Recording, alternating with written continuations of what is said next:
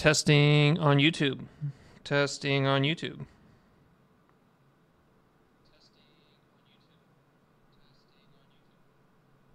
Testing on YouTube. Testing on YouTube. Testing.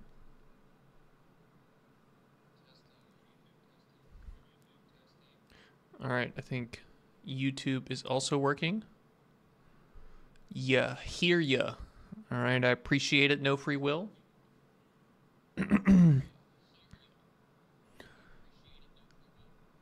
Let's close out of YouTube then. Let's open up X. And then we'll wait a minute for it to start, and then we'll go ahead. Look at these two snakes here. Got a nice little cute small Mamba, and then we got the big scary fanged Mamba. Let me actually blow my nose real quick.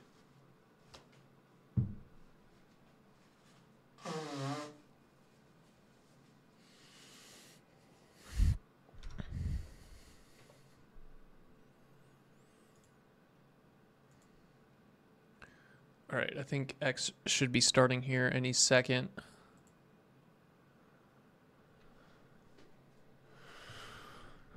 Got a good one for you guys today. Another Mamba fight, a Mamba battle.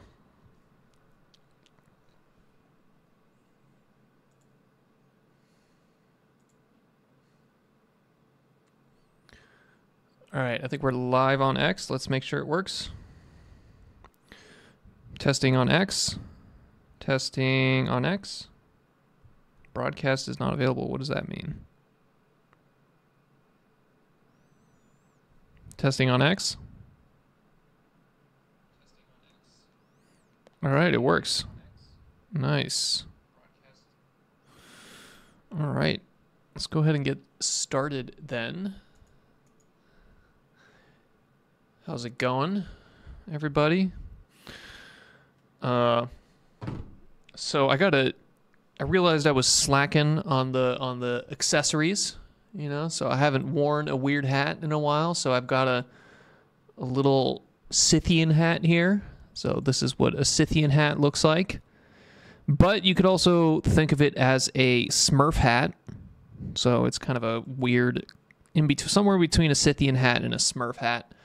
But we are also going to be using a new horn today. This is an Aztec death whistle. So instead of the spiral didgeridoo, we'll start with this one. So let's go ahead.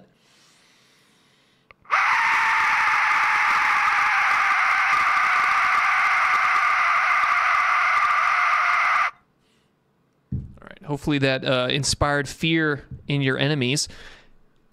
And welcome to another Hoopo stream. That was a Aztec death whistle.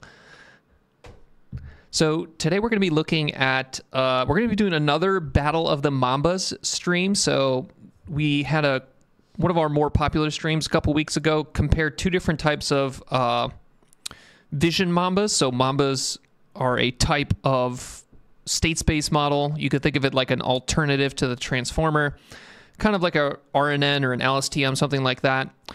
But we looked at two different types of Mambas that were in the image space, and we had them battle it out, and we compared two different papers that came out roughly about the same time. We're going to be doing something kind of similar today, except obviously these are going to be in different modalities. So we're going to be looking at these two papers here.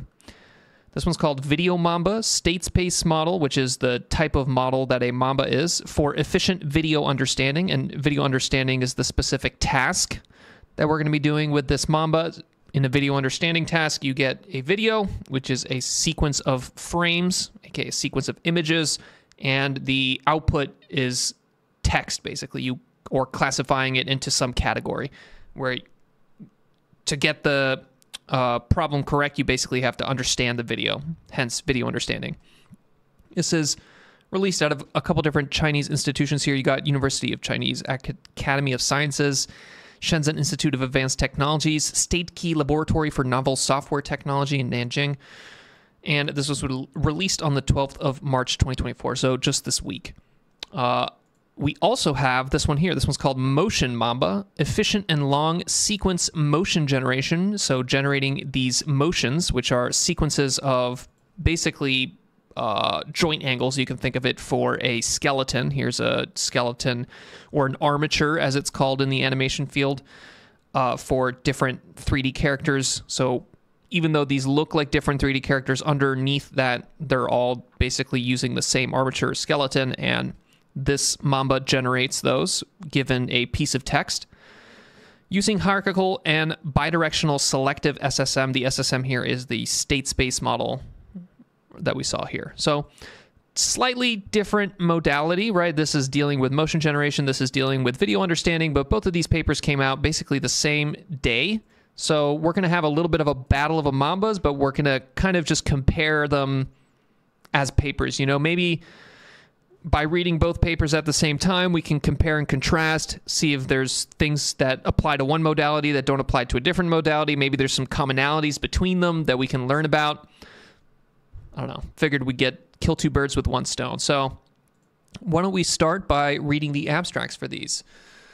Damn, how's it going? Akan, Rumpel, Mama D, Ice River, Longtran, Majetti, Kareem. Did I get a chance to see the VideoMamba suite paper I sent on Discord? I don't know. Maybe if it's this paper, yes. If it's a different paper, probably not. I apologize.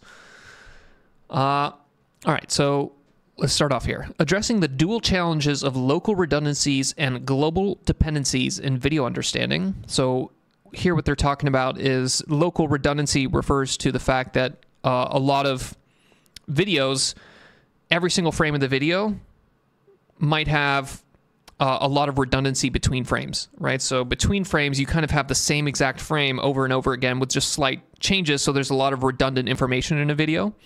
And then global dependencies refers to the fact that a video being a long sequence of frames, there might be specific relationships between different frames that are very far apart, right? So global refers to kind of something that is very far apart, or maybe think of it as like from the very beginning of the sequence to the very end of the sequence. So video understanding is a pretty hard problem in general. This work innovatively adapts the Mamba to the video domain, overcomes the limitation of existing 3D convolutional neural nets to video transformers. These are two other types of architectures. Convolutional neural nets are a little bit older now, but you still occasionally see them. And of course, transformers are the most popular architecture right now, just because they're very, it's very easy to take your problem and turn it into a problem that can be consumed by a transformer. The linear complexity operator of the Mamba enables efficient long-term modeling, which is crucial for high-resolution long video understanding. Extensive evaluations reveal VideoMamba has scalability, which means that you can, without extensive dataset pre-training, thanks to a novel self-distillation technique, sensitivity for recognizing short-term actions, superiority in long-term video understanding, and compatibility with other modalities, demonstrating robustness in multimodal contexts. Through these distinct advantages, VideoMamba sets a new benchmark for video understanding. So they're kind of claiming state-of-the-art, but not entirely, offering a scalable and efficient solution for comprehensive video understanding. All the code and models are available, so they do release the code for this. Most of the Mamba papers are quite open source. They kind of publish everything, so it's a bit refreshing to see that. All right, so that's VideoMamba, and now let's kind of go over Motion Mamba. I think the easiest way to really understand what Motion Mamba is doing is this is what it's outputting, right? So you're inputting a piece of text like this. The character first walks, then jumps, then later runs in a straight line. Or the character performs a backflip when doing an exercise, right? And then what the Motion Mamba does is it'll generate the animation for this, which is going to be a sequence of keyframes where those keyframes are basically specific configurations or positions or poses of that armature or skeleton. And if you play them, right, you just hit play, you assume some kind of time in between them, you get these animations, and you can see that these are other models. So motion diffuse, MDM, and MLD, those are previous methods that they're comparing to. You can see that none of them do a backflip, but the Motion Mamba does do a backflip. So this is kind of like a generative motion model using Mamba architecture, and this is more of a video understanding model using the Mamba architecture. All right, let's look at the abstract here. Human motion generation stands as a significant pursuit in generative computer vision, while achieving long sequence and efficient motion generation remains challenging. So again, we see the same problem that we saw in the video understanding, this long sequence or global dependencies, right? Like just the fact that motion generation, much like video, is a very long sequence problem. It's a lot of data because you have this extra time domain, right? So it's different from the image modality. Or the text modality in that sense. Recent advancements in state-space models, notably Mamba, have showcased considerable promise in long sequence modeling with an efficient hardware-aware design. You're going to see this pop up in both these papers over and over again, right? The main benefit of these Mamba models is the speed and efficiency, so they don't really take as much memory as a transformer, just because what they're doing is they have this hidden state that they kind of keep passing forward and propagating through time, as opposed to an transformer, which looks at the entire sequence and kind of does all of the sequence using this attention mechanism to all of the other to the sequence itself, right? So transformer is very powerful, but very memory and compute intensive. Mamba models not as necessarily powerful, even though both of these papers are going to argue that they are powerful, but because they have this kind of constraint on the hidden state that gets passed forward, they are much more efficient. Adapting SSMs to motion generations faces hurdles since the lack of a specialized design in the architecture. To address this challenge, we propose Motion Mamba, a simple and efficient approach that presents the pioneering motion generation model. Specifically, we design a hierarchical temporal Mamba block and also a bidirectional spatial Mamba block. So they're going to have two slightly different takes on the Mamba block. We'll get to it, but the one thing I don't like about this paper is they talk about how it's simple here. It's not really that simple. It's a little bit complex, but overall they get good results. So varying numbers of isolated SSM modules across a symmetric U-Net architecture. So there's actually a diffusion model in this paper, believe it or not. And these guys are also going to claim state-of-the-art. They're going to basically say this is the best diffusion-based method, aka generates the best thing, but the metrics they're using for this are 50% FID improvement and 4 times faster. They're a little sketchy, so we'll get into that as well. Joints. Nah, it's simple. I don't know if this looks quite simple to me. Does this look simple? Maybe, maybe not. Right? Okay. Both of these introductions are kind of the same because they're just kind of advocating for the Mamba. So we're going to kind of read both of them at the same time. We're going to look at, we're going to be bouncing back and forth between these papers, but if you guys get confused, just let me know. So right off the bat in this Motion Mamba paper, this immediately made me suspicious about this paper, but look how strong this statement is. Human motion generation stands as a holy grail in the generative computer vision. And like I had to kind of blink twice there. I don't know about human motion generation being the holy grail of computer vision. That seems extremely strong of a statement to say. I kind of prefer the statement here, where video understanding stands as a cornerstone in the domain of computer vision. I feel like video understanding is a little bit more important than human motion generation. They're both subsets of computer vision, right? There's a lot of different types of computer vision tasks. There's detection, segmentation, video understanding, video generation, right? Even video generation, I would say, is more important than human motion generation, but I don't know. I just thought that this was what a way to open this paper with an extremely strong and opinionated statement. Okay, but here they're going to go into a discussion about previous architectures that have been tried, and mainly it's going to go into two different buckets here. You're going to have either convolutions or transformer-based models. So convolutional or transformer-based diffusion methods exhibit limitations in generating long-range motion sequences. Transformers have this problem of substantial increase in computational requirements because you have this attention map, which means that the inference speed remains adversely affected by the attention mechanism's quadratic scaling, where the quadratic scaling comes from the fact that you're literally creating this square that is the attention map between the sequence and itself. So the length of the sequence, you square that, or the memory and compute complexity of the attention operation is going to scale quadratically with the length of the input sequence, which the Mamba does not have that, right? The Mamba, it's the same. So basically, because that hidden state, you're defining some capped length for it. No matter how long your sequence is, you're always going to be basically passing that forward. So it's going to be linear scaling with respect to the length of the sequence as opposed to quadratic. So if you have a problem where you have very long range sequences, such as this, these animations or video understanding, then these Mamba models are going to have an advantage there. So similar kind of story here in the video paper. You have attention-based models marked a significant advancement by effectively capturing long-range dependencies within video sequences, enhancing temporal relationship understanding. But they often come with high computational costs for long sequences. Our VideoMamba is a linear complexity operator that has faster speed and lower GPU consumption. So both of these papers kind of making the same reasoning and kind of motivation for using these Mambas in these particular types of domains. Modern versions of SSMs have a capability greatly improved by the introduction of parallel training techniques carefully designed to handle sequential data. So what they're talking about here is that older versions of SSMs, such as RNNs and LSTMs, part of the problem was that whenever you would train them, you would have to basically figure out what the hidden state was. So like when you're training an RNN, in order to push gradients, you have to push gradients all the way back through the history as of that kind of recurrent process.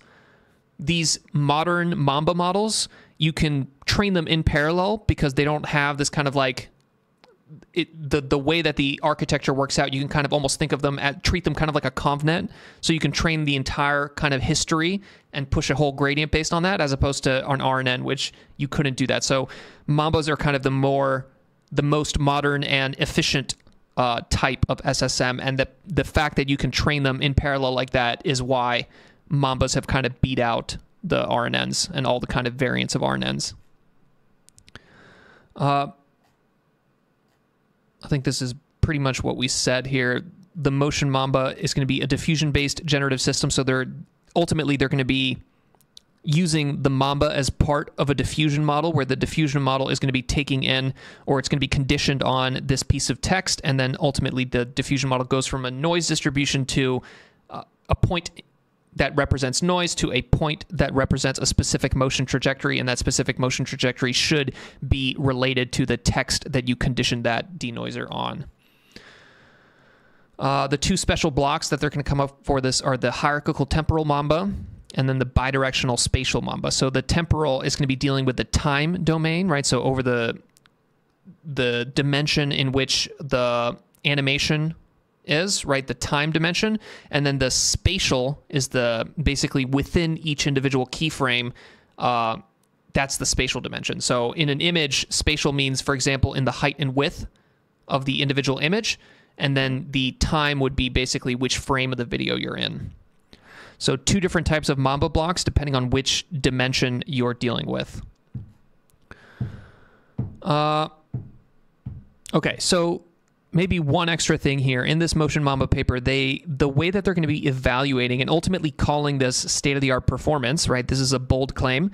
They're going to be claiming that based on an FID metric, which I generally don't like these quantitative metrics. I've gone down this rant like 50 times in a row, so I'll spare you guys the rant, but a FID, a reduction in 50% over prior state-of-the-arts on the human ML 3D dataset. So as soon as I saw this, the first thing I thought of was, okay, well, is human ML 3D, is that actually the go-to benchmark for this, right? Because sometimes what these papers do is they will claim state-of-the-art, and the reason they claim state-of-the-art is because they find some random benchmark that nobody else uses, and then by using that random benchmark and beating that benchmark, they say, hey, we're the best, but it's really because they're just limiting to one specific. So I went on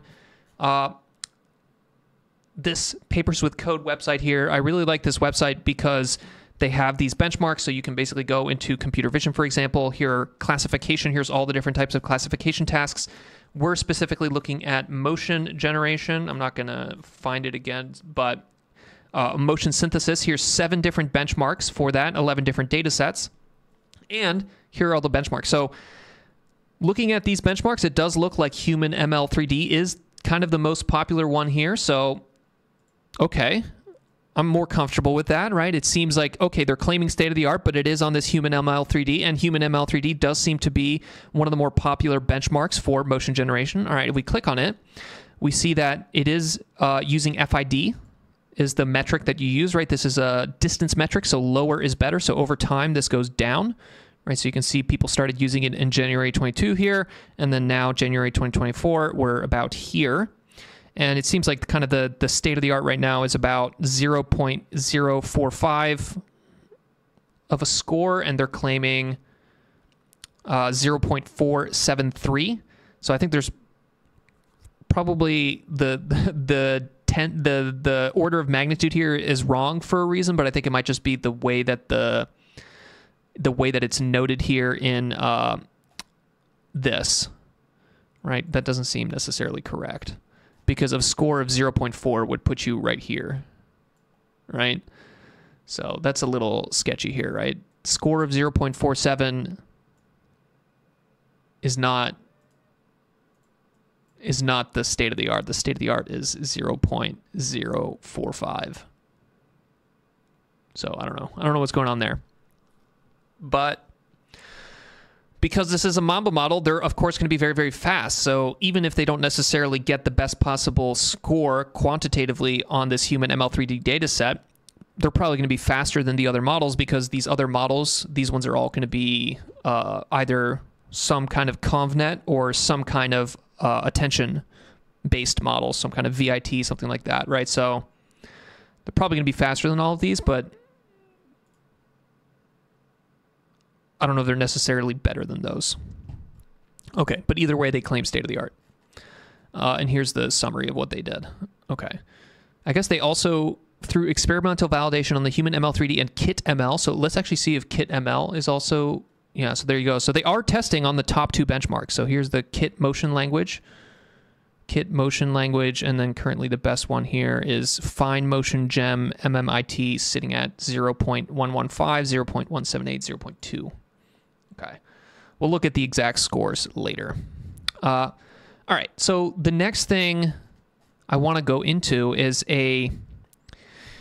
both of these papers have a summary of structured or just state space models. So I think it's always good to, when you have 2 papers that use the same architecture like this, if you read both of these, you're going to have a much better understanding, because there's going to be slight differences in the ways that they word these things.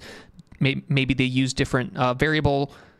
So by kind of reading both of these, you get a much better understanding of exactly what is going on, right?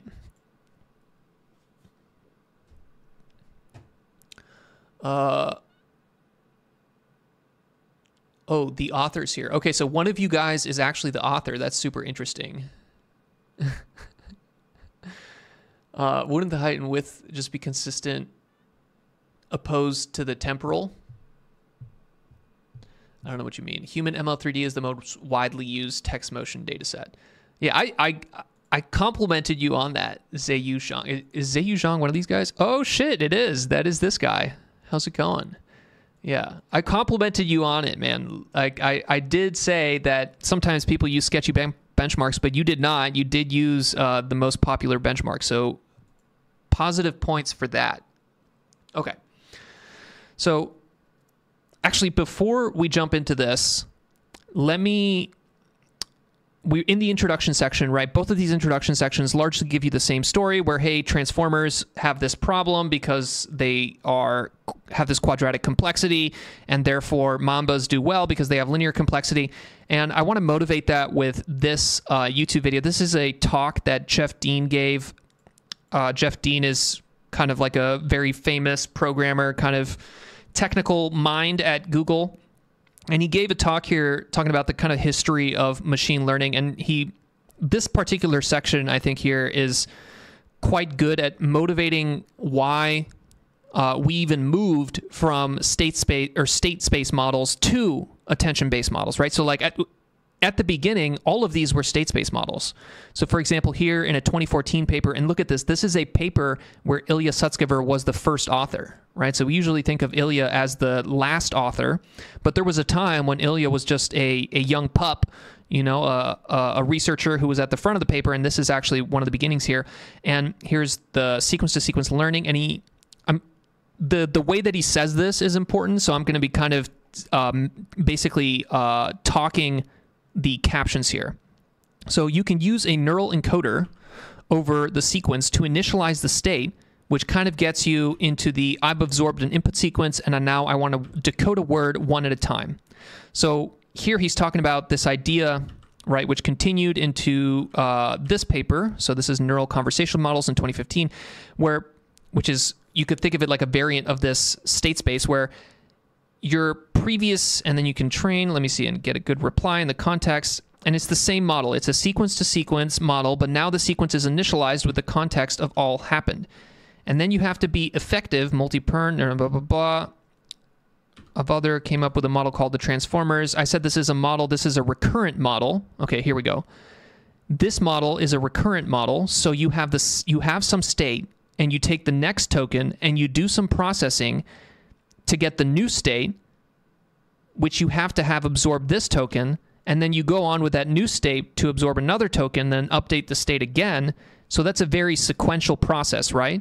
So what Jeff Dean is talking about here is that all these state space models, they have this problem that in order to get the next state, you have to basically compute the previous state. In order to get the previous state, you have to compute the next state. It's like, it's autoregressive, but in a way that is kind of has to be done sequentially. Versus a transformer, the way that he describes it is that you're moving from something in sequence to in parallel. If we can do stuff in parallel, we can just process a bunch of words, and then we're going to attend it, figure out how to attend to it. So don't try to force state into a single recurrent distributed representation, which every single state space model does, right? Every single state space model is forcing the state. It's trying to compress all the information into this single recurrent representation that you kind of keep passing forward and passing forward. Instead, what an attention model or an attention mechanism is doing is it's saving all past representations and then attending to them. So fundamentally, what the shift was whenever you went from state space models to attention based models is that in attention based models, you're saying, okay, well, I don't know which of these attention operations where I have one part of the sequence paying attention to a different part of the sequence. I don't know which one of those is going to be important and which one is not going to be important.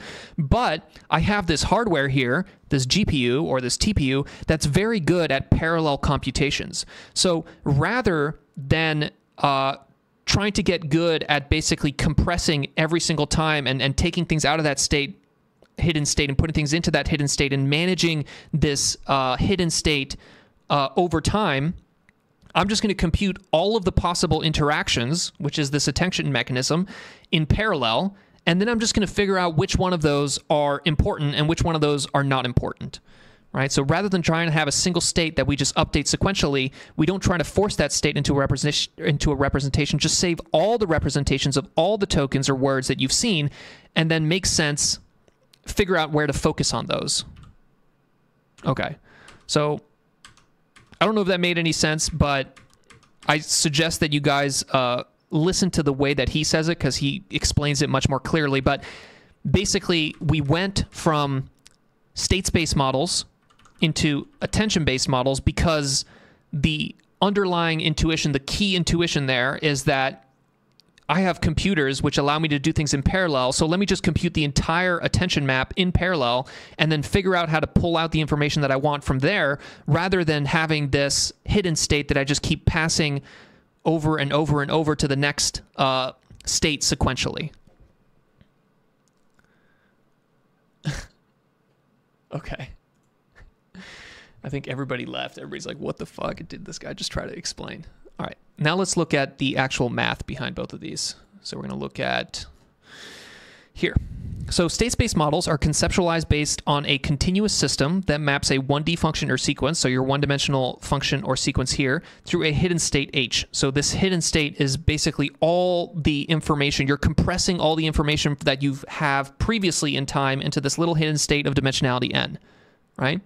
Formally, SSMs employ the following ordinary differential equation. So an ODE is you just have this set of equations here that is basically saying that your input, x, which could be a video frame here, or it could be a motion, a specific joint angles, right, representing a specific keyframe in an animation. That's going to be your input x, input sequence. And then you have the output sequence, which in this case is going to be, I don't exactly know, some kind of video understanding output, y of t. And this equation allows you to get y of t from this h of t, which is this hidden state. So if I have this hidden state, I can multiply it by this c and I get the output. In order to get h prime, which is, you could think of it kind of like the derivative, because this is a continuous system, then you just need the input, you multiply it by b, plus the previous hidden state, h of t, times a. So you need to basically keep calculating this h of t in order to get the next h of t, in order to get the next h of t, in order to get the next h of t, and then eventually you can get this y of t. And that's the same thing that's happening here. They have this slightly different notation here where they have A, B, C, D, but it's basically the same thing here. Okay. X of t represents a continuous input signal and y of t a continuous output signal. Okay, but the problem is that neither of these things are continuous, right? So whether it's video or these motions, they're not continuous, right? The video is a discrete set of frames. Basically, it's a discrete sequence of frames, and these motions are also a discrete sequence of keyframes or joint positions, right? So how are we going to take this equation here that is basically defined for a continuous system and turn it into a discrete system? So the continuous ODE is approximated through discretization, aka turning it into individual little chunks. And the way that we do that is we're going to use this zero order hold method. So mention both of them here. Discretization process, notably using the zero order hold method. So the zero order hold method is actually very simple. This is the Wikipedia page for zero order hold method. And then I think this figure explains it the most clearly. So here you have on the x-axis, you have time. On the y-axis, you have some function over time, right? Some continuous function. So this gray line here represents some continuous function. And it's continuous in that you can keep zooming in. It has infinite resolution. But we need to turn it into a discrete function. A discrete function has a series of steps like this.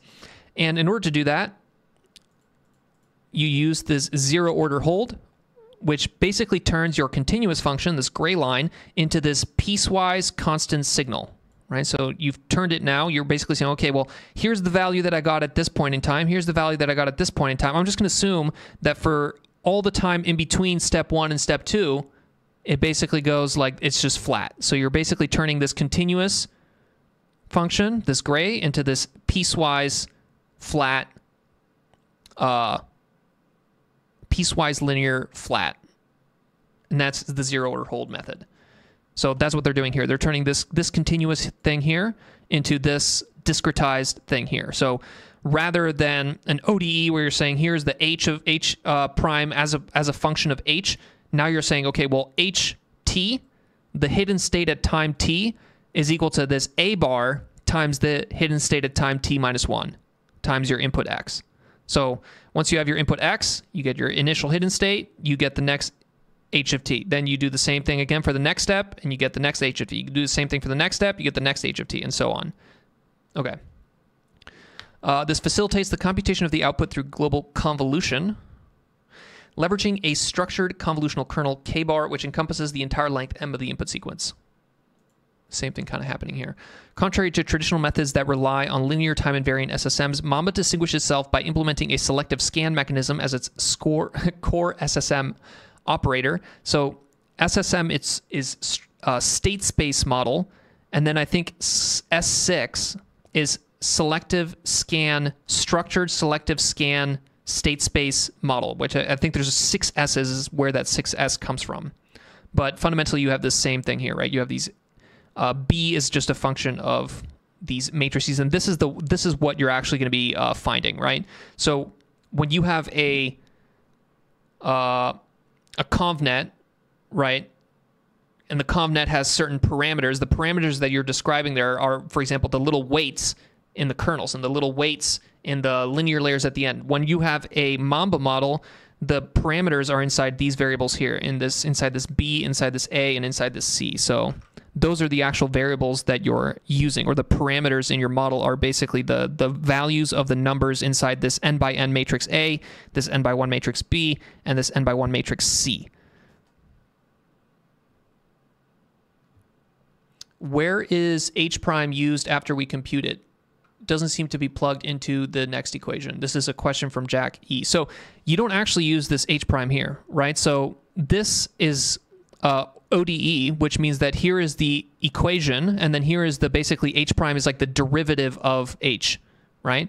But what we're saying is we're going to approximate this with a zero order hold method.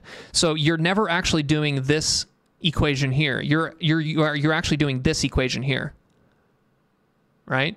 So this is what you're actually doing because you've used this zero order hold method to basically take this continuous system and turn it into this discrete system, right? So you're never actually doing this. You're just doing this. Did that answer your question, Jack C? Is there a loss of data from the continuous function when converting it to ZOH? Probably, right?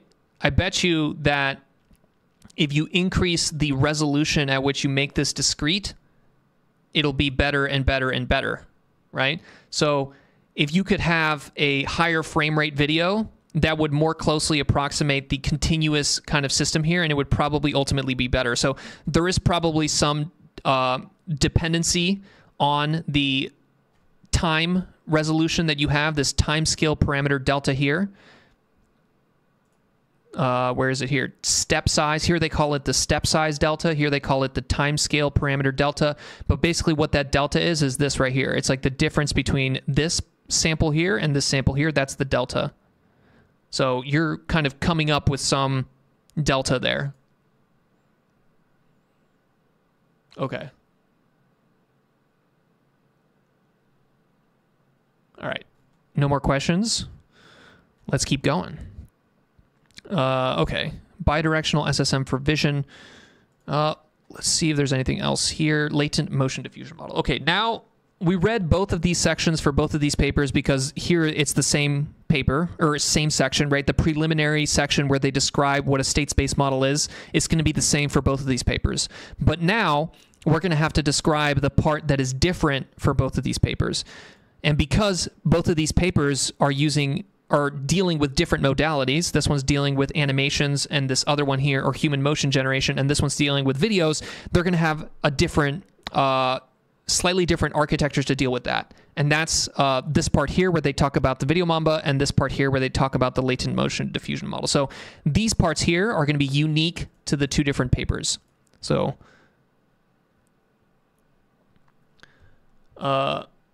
question from Atharva. What PDF reader are you using, and how do you manage reading list of all the papers? So I'm super distracted here. Apologies for being all over the place, but this is the repo. So if you go to my GitHub, I have this public repo called docs. And on this doc repo, if you go to the README, these are my sources. So these are different websites that I use to basically find papers. There's a couple, there's like Reddit, for example, here. I like this one. This is a new one that I found, Emergent Mind. This one's pretty nice. You can go here and you can go to categories, and you can also say, okay, well, I want the papers from this past week ranked based on how many Twitter likes they had. And then there you go. This is the top paper this past week, and you can see how many Twitter likes it has, how many Reddit points it has, Hacker News points, how many YouTube videos it has. So this is one way I use to get papers, but there's a bunch of other kind of similar-ish sources here. So for example, another popular source that people use all the time is this one here. So Hugging Face has this daily papers, and basically for every single day, this guy posts a bunch of papers, and then people can upvote, downvote. So you can see kind of popular papers there. So usually what I do is on like Thursdays and Fridays, I'll sit down and then I'll just kind of go through all these different sources. I'll open them all up. I'll kind of scroll through all of them and I'll see, okay, what are the cool papers?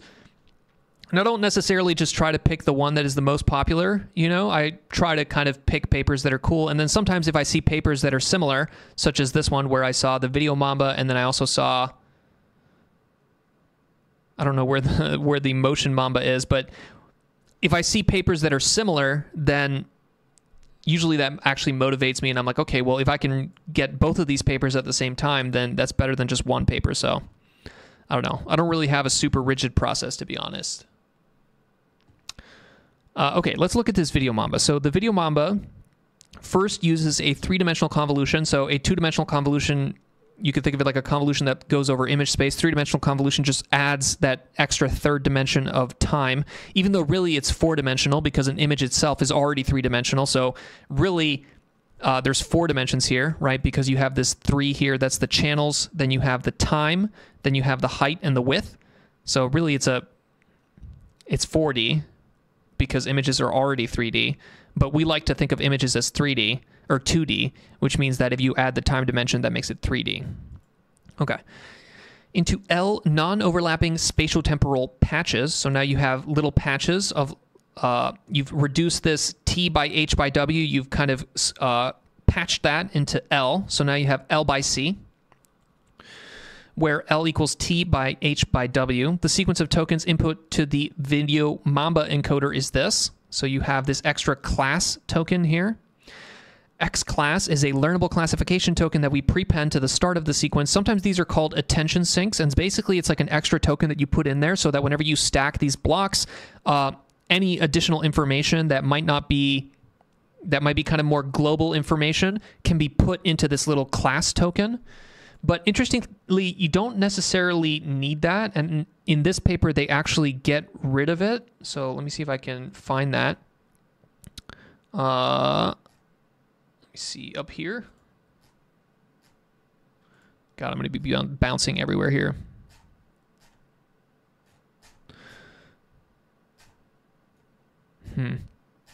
Okay. I'm not going to find it, but we'll find it eventually. I think in this paper, they don't actually use the class token. So potential difference between these. We also add learnable spatial position embeddings.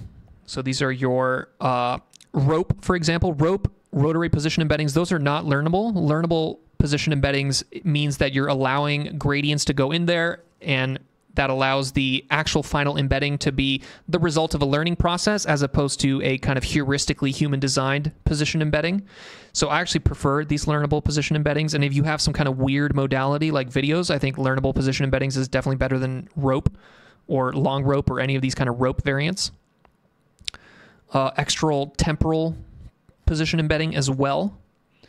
The tokens are passed through L-stacked B-Mamba blocks, and the representation of the class token in the file layer is processed by normalization and linear layer for classification. Okay, so we know what the final output was. So this is a video understanding paper. So they're going to be feeding in a video, and then the output for this is going to basically be a category. So ultimately, what's going to be coming out of this model is a you're going to have a classification layer, which is just going to be, if there's 10 categories, you're going to have 10 final outputs, and those 10 final outputs are basically going to be the probability that this is category 1, the probability that this is category 2, and so on, right? And then you pick the one that has the highest probability, and then that's going to be your classification output. Is not K and Q matrix in rope learnt? The rotational transformation is not, but the matrix is learnt. You're saying that, so rope doesn't have a K and a Q. K and Q are, you're talking about the key and the query, which are part of the attention head in an attention mechanism, right? The attention is where the key and the Q matrices are. Rope is just basically a bunch of sinusoids that are all kind of stacked on top of each other. Okay. Spatial first. Okay, scanning. Should we go into scanning? Let's look at the other one first, though. This paper here. All right, so what are the special things that they do for the motion generation here? So they're going to be using a latent motion diffusion model.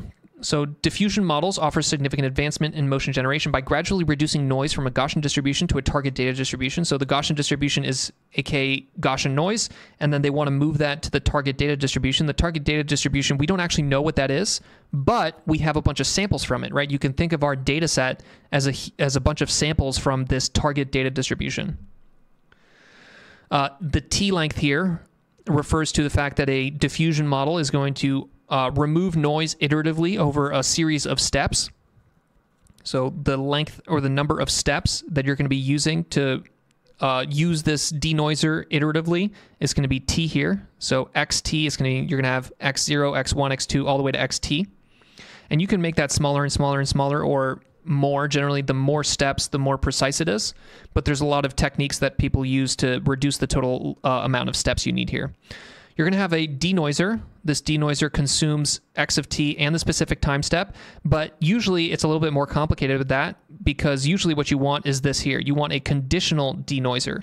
So here is the kind of more generic version or formula for the denoiser, but here is what you're actually going to be doing.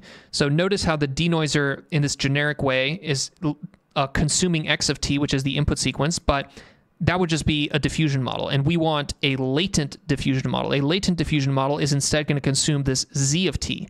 This Z of t is the latent. So latent is basically a compressed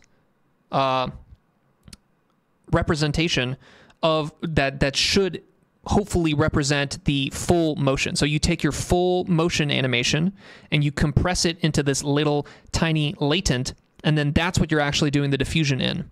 And the way you compress it into that little latent is using a variational autoencoder. I should probably pull that up, VAE, even though you guys have seen these things like a million times. But a VAE uses a reconstruction loss to, let me click on that, control back. Let's open it big. Open image in new tab. There we go. So this little Z here is much smaller than this X. And the whole reason you do diffusion here in the Z is because if you did it in this X, it would just take too long. So you're training this encoder decoder that can take X, compress it down into the Z, and then can take that Z and shoot it back up into this X. Here it's done with images. So here you're doing it on MNIST images, but you can do this with anything, right? You can do a VAE on any kind of data. And in this one specifically, they do a VAE that is trained minimizing the mean squared error between the true and the predicted noise in the latent space.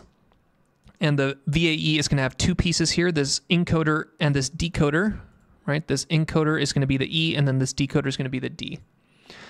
So they're training an encoder, which takes your motion sequence from 1 to L, encodes it into this latent space Z. That latent space Z is fed into this denoiser. This denoiser is conditioned on this tau theta C. This tau theta C is a frozen text encoder, so some text encoder that somebody else trained.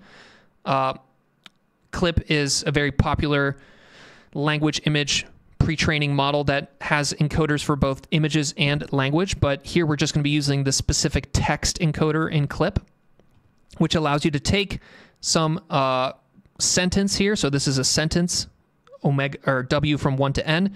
You feed it into this text encoder, and it gives you a little vector of dimensionality 1 by D, and that little vector represents the information in that text, and then you're going to condition your denoiser on that, and you're going to apply that denoiser iteratively in this latent space of motions. And once you're done doing that, you're going to have some little latent motion, and then you're going to feed that into your decoder D, and out is going to come a actual motion. And that's hopefully what you wanted. How's it going, Amelie? All right.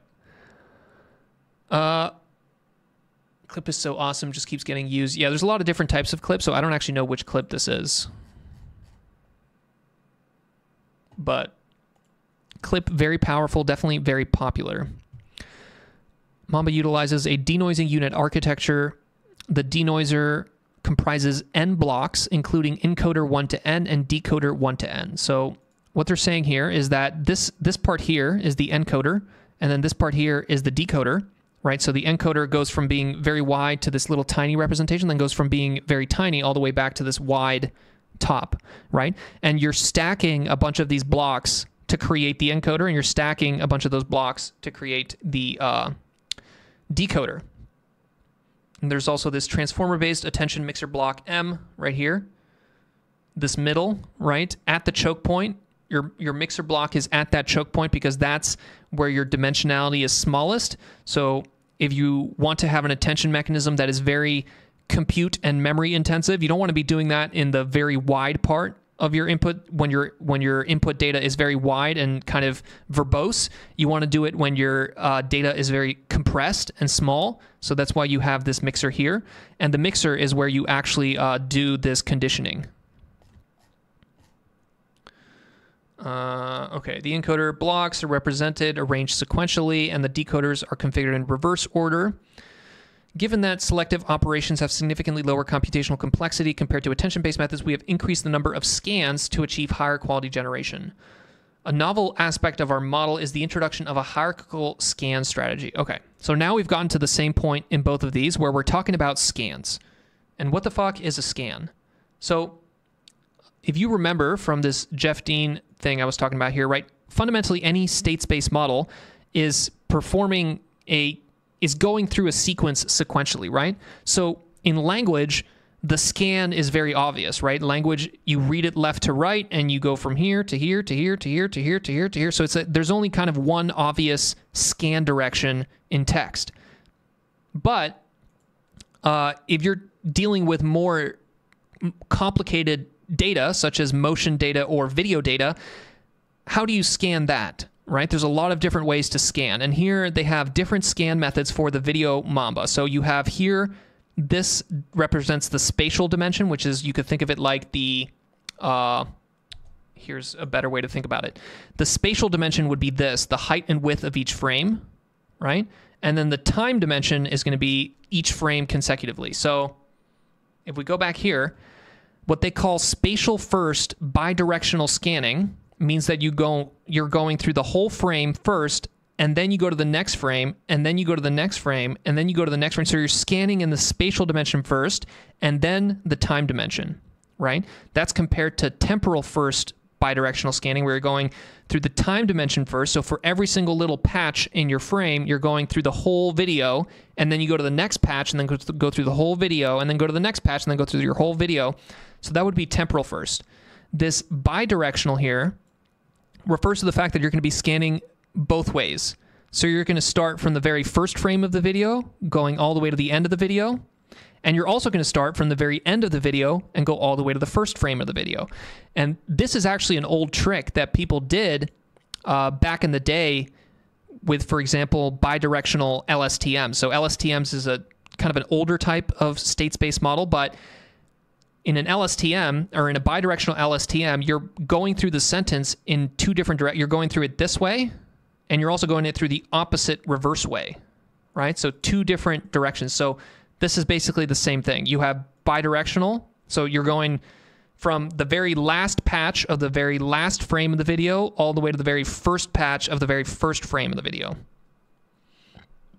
And there's a bunch of these different scan directions. The Mamba ND has a clear explanation of the scanning strategy. So in here, they're actually, this is a little bit more complicated though, because here you have a sequence of frames, and you're basically choosing which direction do I scan, which dimension do I scan first, and am I scanning in both ways? So here, spatial temporal scanning B2. But this paper here does something tricky, where they're going to change the number of scans depending on where you are in this hierarchy of the encoder-decoder, right? So you see how the encoder and the decoder, there's different numbers of these blocks, right? You see there's different blocks of encoder, different blocks of decoder. And the intuition here is that those blocks are representing slightly different things, right? So I have here pulled up a visualization of what the representations at different levels of a convnet look like, right? So this is not 100% correct here. This down here, you're just seeing like a multi-layer perceptron. This is not actually what the features look like. These are convnet features, and this is like a MLP. But the important thing to understand here is that when you're close to the image or your input space, the features at the lower levels, right, are going to be things that are like edges or textures or things like that, right? Very low level, sometimes called high frequency details, right? So at the lower levels of your encoder or at the higher levels of your decoder, you're going to be dealing with things that look like this, right? As you move up, the features get more and more abstract. So you see how you go from edges to now you're going to eyes, noses, mouths, things like that. And then at the highest level, you're going to like full faces, right? So the authors in this paper basically intuitively realized that the number of scans allocated to each layer should probably change depending on where you are in this hierarchy, right? So like when you're here at the higher level of the hierarchy or the more compressed form of your representation or the more semantic kind of high level features, you should scan not as many times as at the lower level. So you see how the number of scans at the lower level here is 2 by n-1, and when you go all the way to the top is S1. So they change the number of these scans depending on where you are in this hierarchy. Was that a good summary, Zayu? I think it's a cool little trick, but I don't know. I feel like it's a little complex, right? I don't know. The hierarchical scanning ensures that processing capabilities are evenly distributed through the encoder-decoder architecture, facilitating a detailed and nuanced analysis of temporal sequences. We can rewatch this. I'm not even going to rewatch this, dog. The hierarchical temporal block compress latent representations. T signifies the temporal dimension. Our analysis revealed that increasing the density of motion within lower level featured spaces.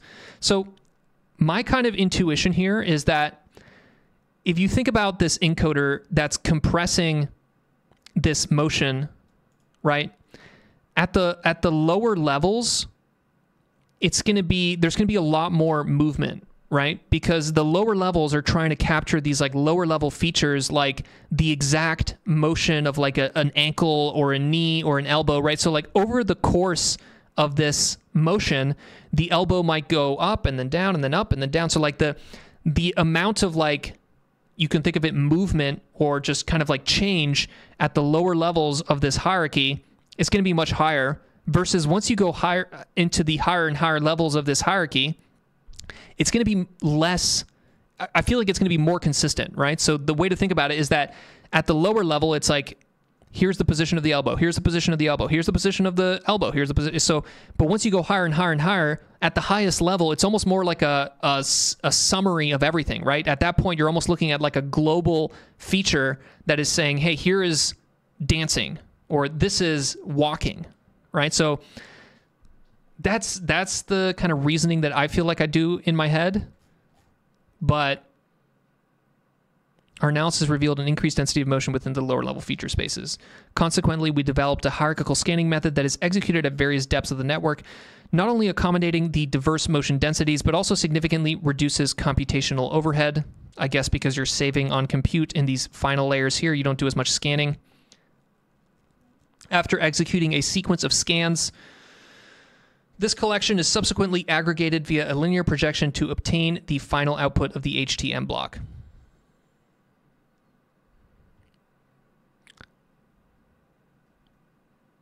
So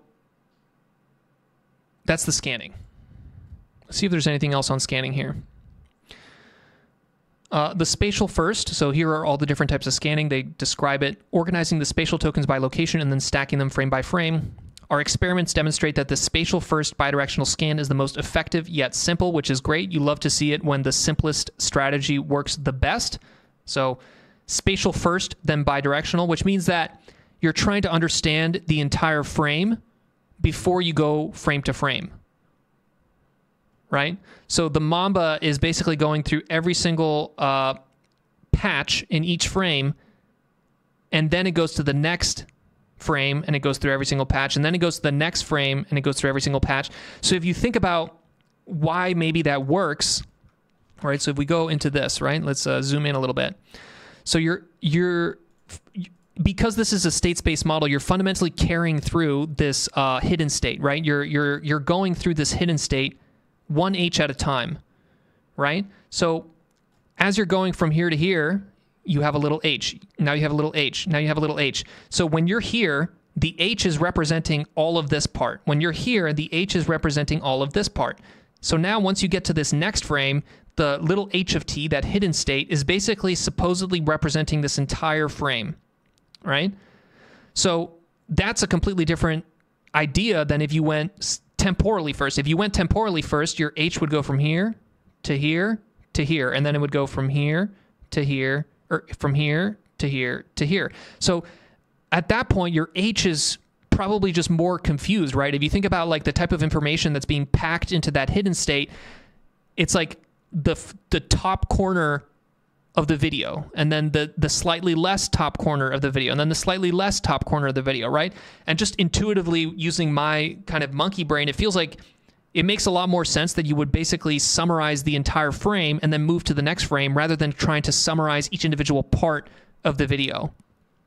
But I also think that that's depends on the video, right? Because you can imagine, for example, a video that is like a static camera that's just like staring at like a maybe it's staring at like an airport terminal, right? So if you have a static camera staring at an airport terminal and you have people walking back and forth, then maybe the time first scanning would actually work better, because in that case, you're summarizing that top corner, right? Nothing's happening in that top corner. So then by the time you get to the second part, maybe a little bit closer to the center of the image, your hidden state can just forget that entire top part of the corner because it doesn't need to remember that top part of the corner because nothing's happening in that top part of the corner. So even though here they do mention that they got best results with the spatial first bidirectional scanning, I feel like there's probably a little bit of bias there where, depending on the data set, spatial versus temporal first might actually be better. So I don't know. I can make intuitive sense in my head as to why temporal first or spatial first would be better. So I don't know. That's just my opinion. I feel like this is probably the better way to do it, is just to have both of them have no inductive bias, right? Rather than using this, which is an inductive bias, use this, which is just no inductive bias because you're doing it both ways, and then see what happens. But this is obviously more compute, and if you're trying to save on compute, then you don't need to do it. Okay. Streamlines the architecture by omitting features such as the middle class token and the rope. So I guess they don't have a class token in between these frames. I don't know what they mean by middle class token. Different masking strategies. Bidirectional scanning. Okay, bidirectional scanning of the latent channel dimension. So I think that pretty much went through it. Enhancing latent representation through a novel approach. Dimension rearrangement. So here you have channels. B is probably batch, and then T is time. Swapping the temporal and channel dimension. Undergoes linear projection, resulting in dimension X. Each X prime is then linearly projected. This component is engineered to decode the structured latent skeleton by analyzing the data from both forward and reverse viewpoints. Its main objective is to ensure that the seamless continuity of information flow, thereby substantially enhancing the model's ability to generate accurate motion. This is achieved through the maintenance of a dense information exchange, which is critical for the model's performance. So if we actually go to the figure here, this is the BSM block, which is this front part here. And this front part here is scanning through the spatial dimension. In this, the spatial dimension basically means it's going through all the frames first. So it's going through like all the joints, and then so it's going from head to toe, and then it's going from toe to head. And that's bidirectional scanning in the spatial dimension for this modality. So you see how it does it in both dimensions? and then it does this hierarchical temporal block, which is now looking at the whole time dimension. And it's doing that fancy trick where it's looking at the more compressed high-level versions less than the more uncompressed lower-level versions. And then you stack a bunch of these times n. Here's your little residual connection going around, skipping these blocks so that you give a path for the gradient to flow, right? These residual connections originally intended to solve the vanishing gradient problem. They just give an extra little pathway for the gradient to flow so you can train these faster. Okay. I think that's pretty much it on the scanning. Now we go into the actual, maybe one more trick here. So the VideoMamba paper, they do this, they actually do have like kind of a complicated way of training. So one thing that they do is they do this masked training. So in masked training, you're masking out part of the data when you're feeding it into your model. So when your model is receiving this data, it's not receiving all of the data. Sometimes it's basically receiving zeros. So these red squares means that whenever you're feeding this into your model, you're actually basically zeroing that out. So this is kind of like a type of self-supervised learning where you are saying, okay, well, or a type of regularization as well, where you're basically saying, I'm going to feed you the video and you're going to produce ultimately this classification into one of 10 categories or however many categories there are. If I feed you the video, but I randomly cut out parts of the video, you should still be able to give me the correct category. And it forces the model to not necessarily pay too much attention to any part of the stuff. It forces it to kind of pay attention to all of it. Okay, but there's a bunch of different strategies for masking here. And I was like, you know what? I wonder if I can copy paste this into ChatGPT and Claude. Question from Ukdad. How do they embed patch information for each frame?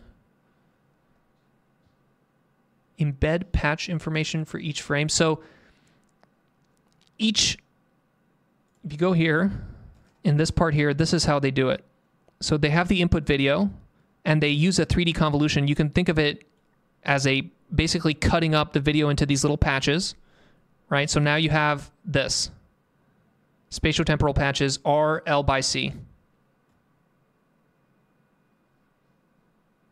So that's how they're cutting it up. So this is the raw video, and this is how they turn it into these patches.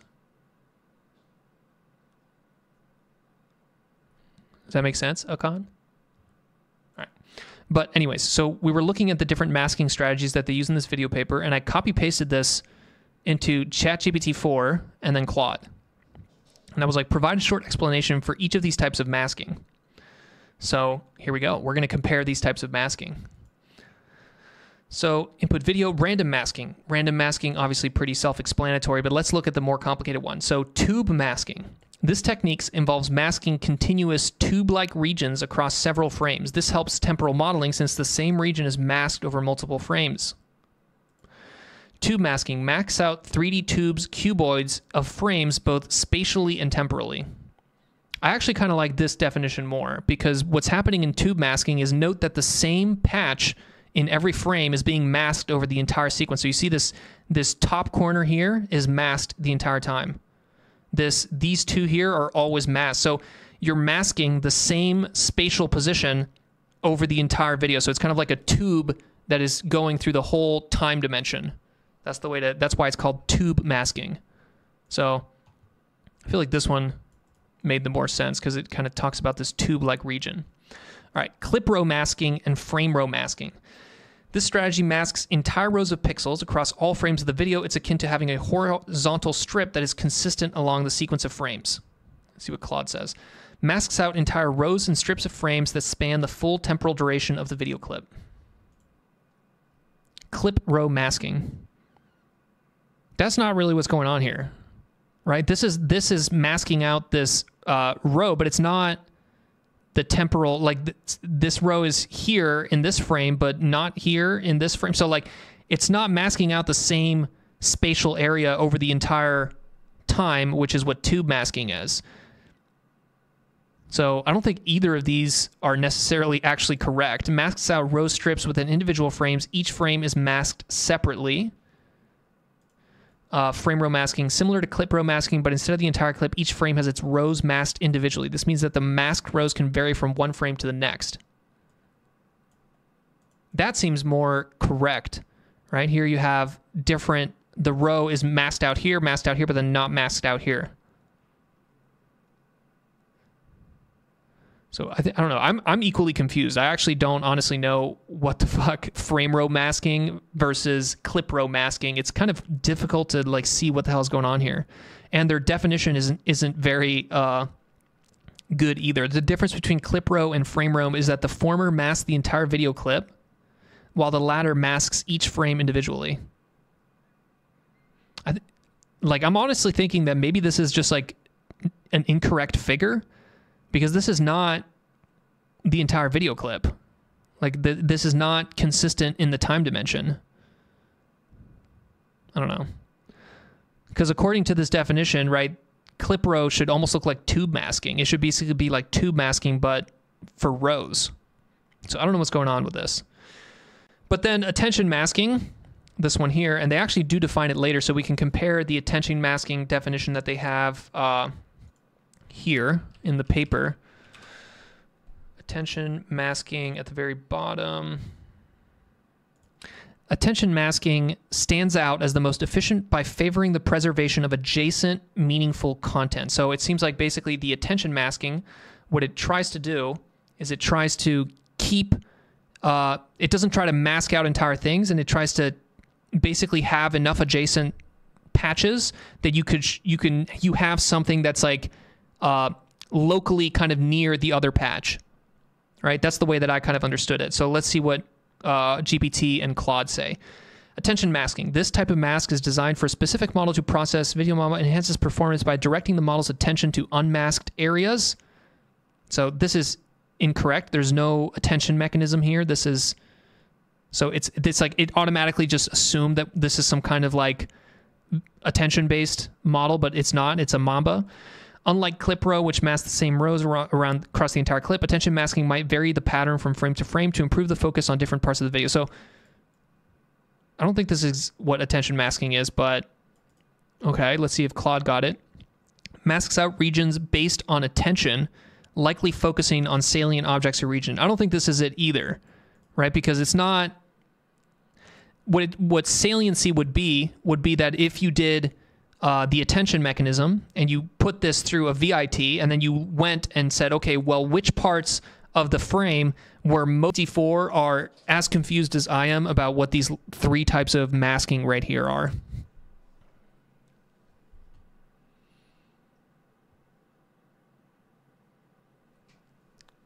Temporal position and spatial position, PT. Okay.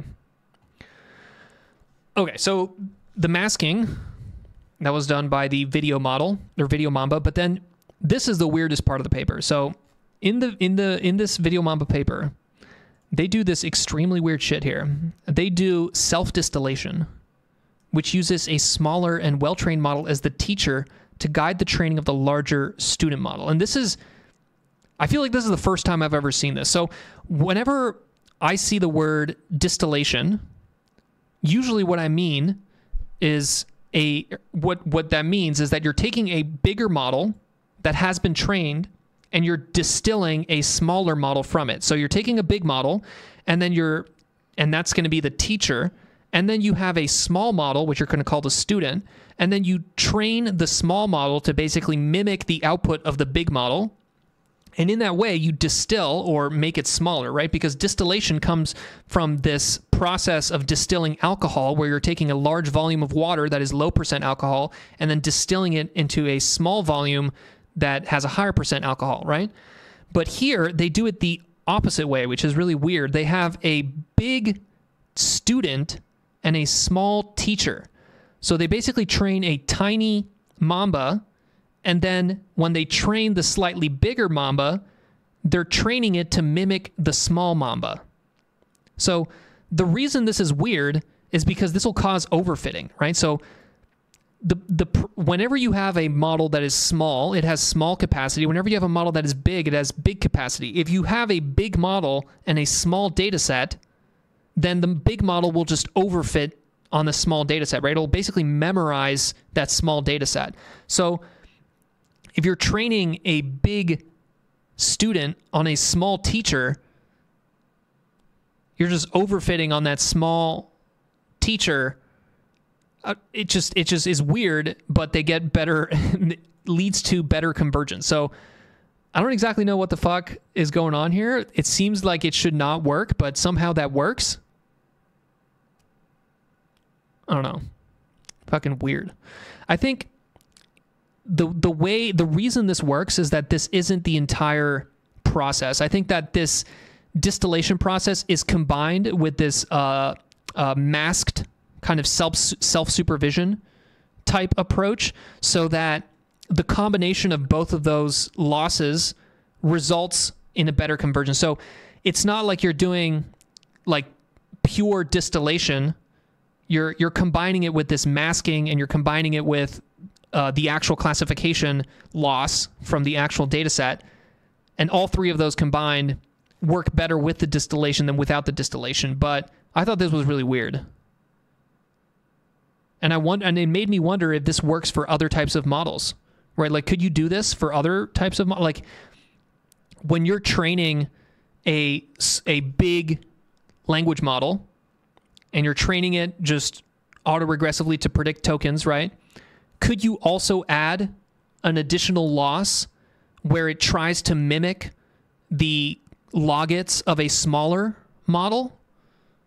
Like, that doesn't seem like it would work, right? If you took a 70B llama and you're trying to train this 70B llama, would you also say, okay, well, not only am I going to use the loss, whatever your standard autoregressive token prediction loss that you use for your 70B llama, but I'm also going to have it try to match the logits of a 7B llama?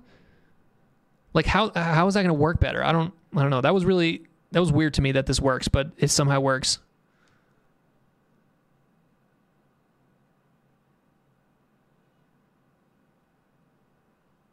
Yeah, so Zayu also kind of agrees with me.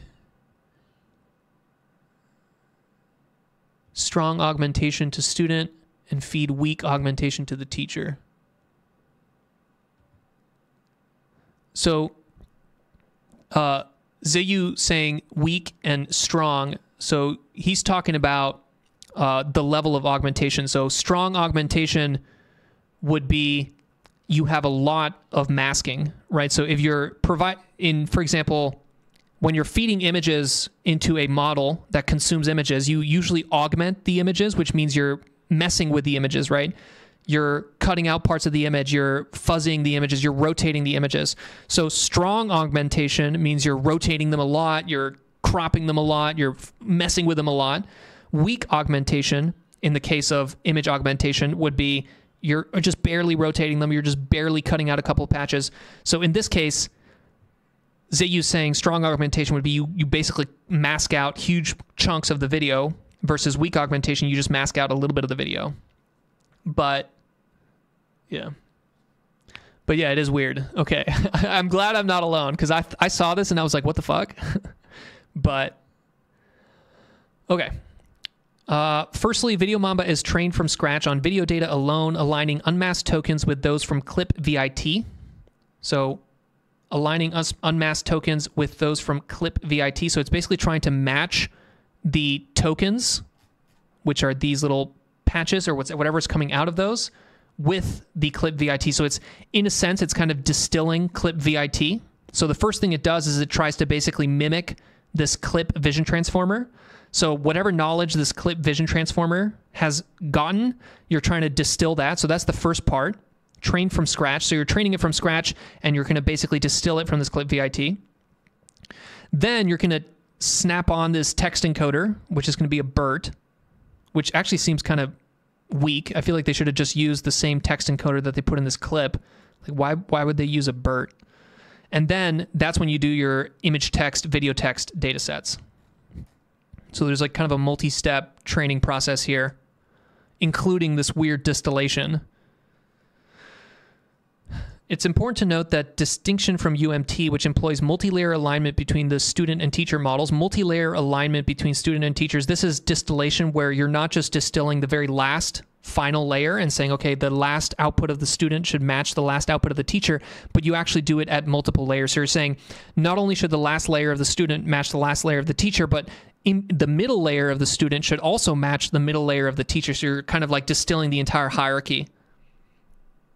We align only the final outputs.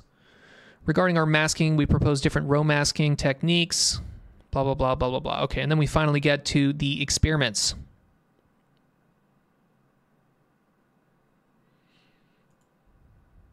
Okay, and then this is the experiment section for this one.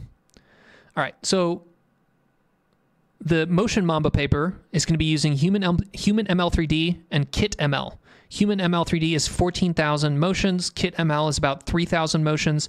And these are pretty small, right? Like, when you think about it, the data sets for motion generation, like, they're not even in the 100,000s. Like, we're not even talking like a data set with 1 million instances. We're talking like 15,000. So I can actually, the same way that, for example, a lot of the 3D stuff is trained using Stable Diffusion as a generator, right? So Stable Diffusion created a generative image model that you can use to generate images given a piece of text.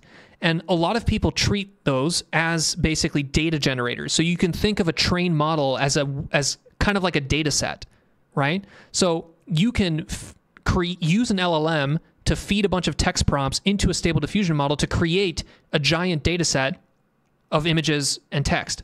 And then you can do something with that, right? So I actually think there's going to be a similar situation here where these data sets here are very small, right? 14,000, 4,000. So I feel like someone's going to take a generative model such as this Motion Mamba and then use a language model to feed a bunch of text into it and then get a bunch of animations out of it.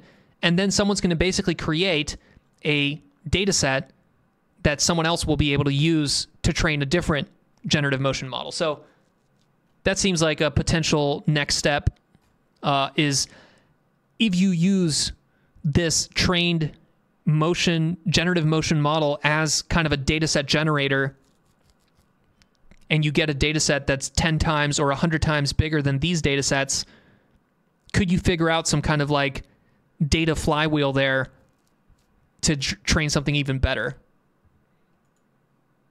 I don't know. I think that's an interesting direction to go down. Can we actually see? So what does Human ML3D, can we like actually see what this looks like? Human ML3D dataset. Here we go. Okay, so this is what it looks like. Waving with their left hand, shaking their left hand, waves their left hand. Okay, so for every single sequence of joint positions or motion, you have 3 different text descriptions. And you can probably do the same trick that they do. So another trick that people do all the time now is that they'll feed this text description into a language model and they'll augment it. So they'll basically get the language model to make this into like a little paragraph. So rather than this being just a single sentence, it'll be like a paragraph. And then that gives it a more nuanced kind of like conditioning signal. So you could probably do that as well, right? Augment the text descriptions of this Human ML3D dataset. Paired for both datasets, the pose representation adopted is derived from T2M.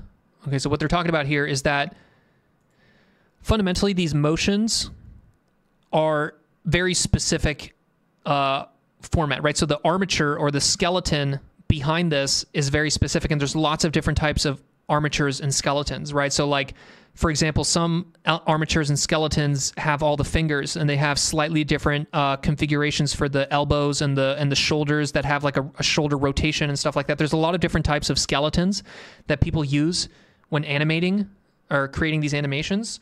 So you can run into the situation where different data sets have different armatures or skeletons, and then it's a huge pain to basically retarget and put them all into one common format.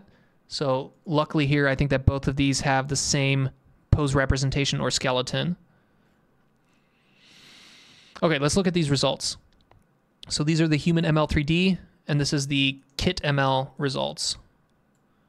Okay, so they compare to MLD, motion diffuse, MDM. Can we see those here? Leaderboard.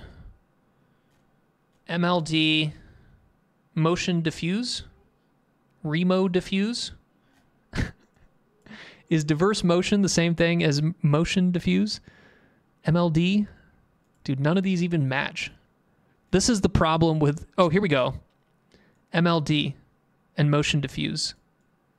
Okay, so MLD gets a score of 0.473. Is that the same? MLD gets a score of 0.7. Okay, good. You love to see that. You want to see that match. If it doesn't match, there's an issue, but at least we're matching. And then MDM gets a score of 0.54. MDM 0.54. That's correct. Okay. But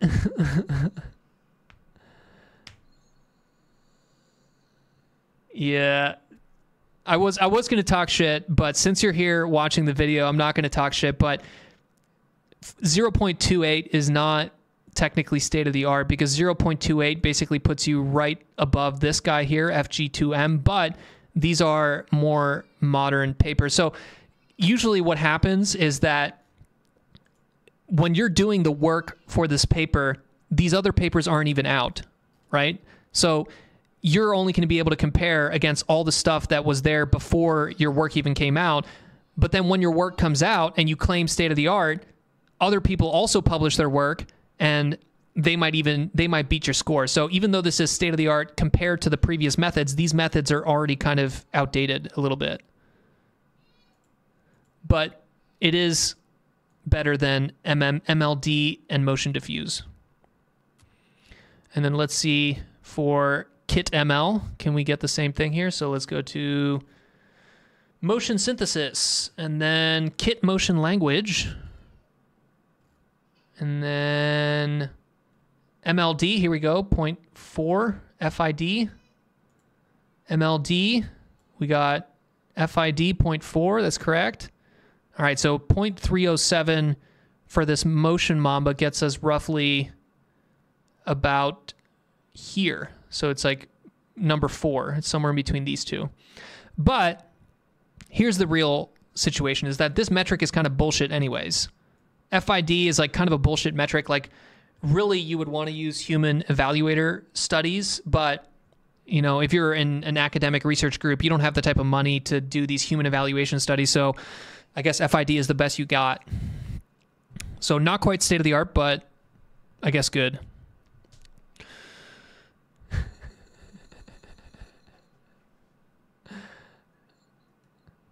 It's good. It's a good work, say you. Don't worry. I respect you because you're a researcher. I respect all researchers. When I talk shit, it's coming from a place of love.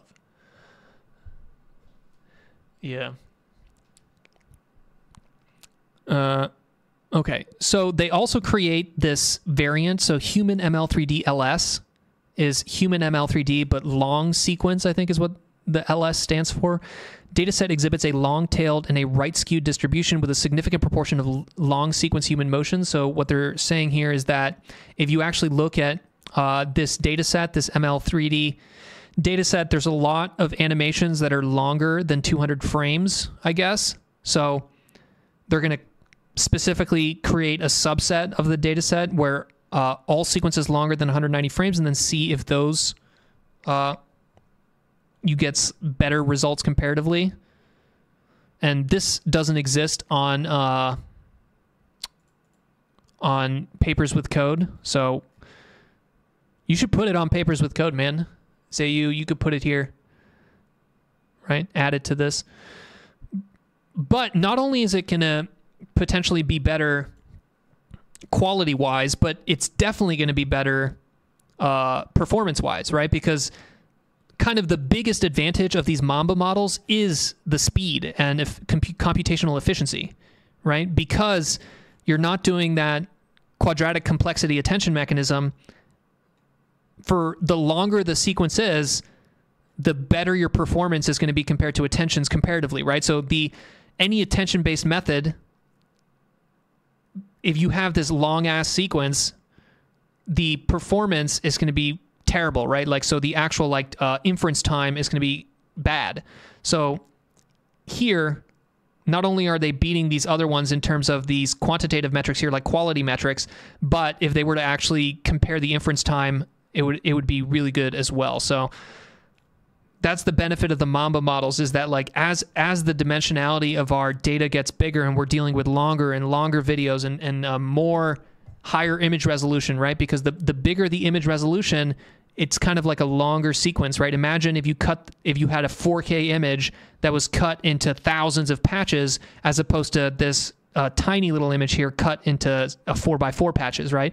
So as we get larger and larger image resolutions and we get longer and longer videos, the Mamba models are going to be better and better and better as an option, because they just don't have that quadratic scaling. So there's kind of almost like an arms race here, right? Where in one future, the GPUs get so much better, so much faster that it doesn't matter, right? So let's say that NVIDIA has their H100s and the next year they have their Z1000s or something like that, right? If the Z1000s are 1,000 times more powerful than the H100s, and I made that up. I don't actually know what the Z1000 is a made-up GPU that I just created. Don't actually quote me on that. But if the GPUs get a lot better, a lot faster, then it doesn't matter if you have quadratic complexity, right? But if the GPUs don't actually scale that much better, right? If the GPUs just get a little bit better and a little bit better and a little bit better, then we're going to have to figure out how to not get crippled by this attention mechanism and its quadratic complexity. So the success of these Mamba models compared to transformers almost depends more on how many 10x's in terms of GPU performance are we going to get.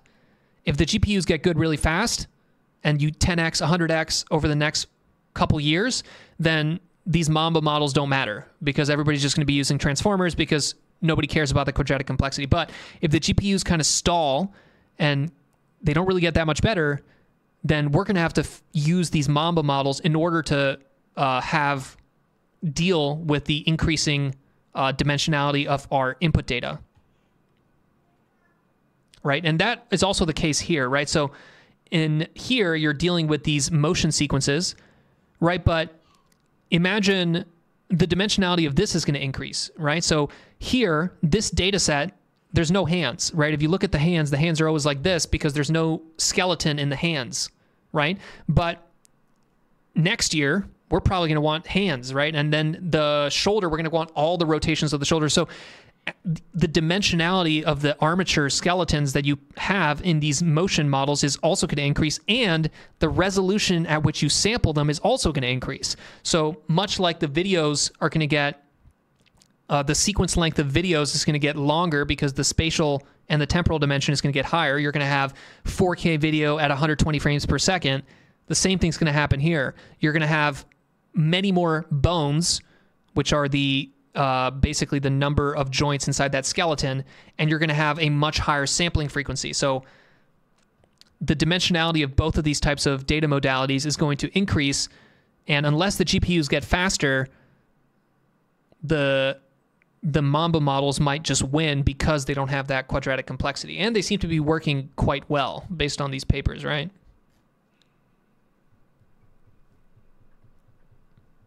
No hands, only hand joints, aka wrist joints. The inference is in the next section. Okay. So you're saying, here we go. Here's the inference time. So yeah, you should have put this higher up. You know, like this is the best part. You know, like it's a Mamba paper, so your inference time is going to be where you kind of blow everything out of the water. You should have put this section up here. Right? Maybe up at the top of the results, right here, something like that. Just because like you start off with this quality metrics, but I don't know, maybe it doesn't really matter, you know, like how many people are even reading these papers. But okay, let's see. Inference time remains significant challenge for diffusion-based methods. I think you meant okay, I guess you're saying here diffusion-based methods are doing it iteratively denoising, therefore if you require 10 steps of iterative denoising, then your inference time is pretty gnarly because you're going to have to do it 10 times. Average inference time of 0.217 seconds. I don't actually know whether that's good or bad. I don't really have a notion of how good that is. I guess here we go. Average inference time. So motion diffuse and MDM, which are the two other ones that were state of the art here. Motion diffuse and MDM. Much more inference time for the same FID that you get with MotionMamba. So MotionMamba is not only the best FID, even though it's not, because we just saw on this benchmark that it's technically not the best, but pretty good FID for a much, much faster inference time. All right, let's look at the results here. Self-distillation avoids overfitting. I think this is weird because distilling a larger teacher from a larger student from a smaller teacher is like should be the definition of overfitting. So the fact that this helps is kind of weird. But this one, they're going to be doing experiments on ImageNet 1K. When trained from scratch, the big model tends to overfit easily and underperforms compared to VideoMamba S. So this might be why the distillation works, is that the data set is small. Okay, so now this actually makes sense. Okay, so the reason that distilling from the small model to the big model works in the case here is because if you just try to train the big model from scratch on this data set, which is kind of small, it'll overfit. Versus if you train the small model on this data set, it doesn't overfit because the model's already small. So the features in the small model are better features because they're actually trying to generalize as opposed to overfitting. So it's still not a good idea because then fundamentally what you're doing is you're basically saying, okay, this small model, the general features that this small model used because the data set was also small, they're better than the features that you would get if you just overfit a big data set. So let's just overfit a big model on the small features that we got from the small data set and the small model. It just doesn't seem like a good idea, but it makes sense that you would get better performance by doing this just because they're training this from scratch. But I think the answer to this is don't use this distillation bullshit.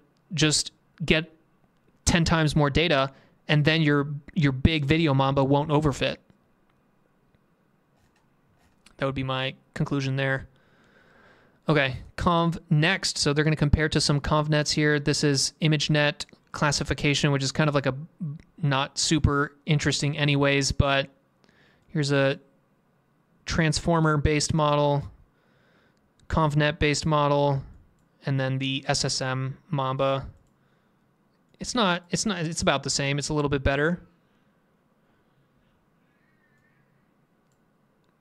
CNN. Number of parameters, 87. It's about the same size too, okay. Okay, I was about to say, why is this so much bigger? 83, but it's because this image resolution is higher, so it's more, this is not actually the one you want to be comparing against. You want to be comparing against this one here. 224. Let's get rid of this. So we want to compare the same image resolution. So we got 224, number of parameters 87. The transformer slightly more flops. This is floating point operations, kind of like an idea of compute complexity. Gets a slightly lower score than the ConvNet, but ImageNet is kind of like a little bit bogus. You have VideoMamba M, 224, 74, so slightly less parameters. 12, right? The Mamba is very efficient, so that's why it has the lowest flops. And then a score of 82, which is kind of the best out of all of them. Nice. So there you go. That's state of the art. Less flops, better performance. Okay. Then they're going to evaluate on Kinetics 400 and something V2. These are videos of 10 seconds and 4 seconds. This is the action classification. So action classification, Kinetics 400 is seemingly the most popular one. Let's look at what that looks like. Kinetics 400 looks like this.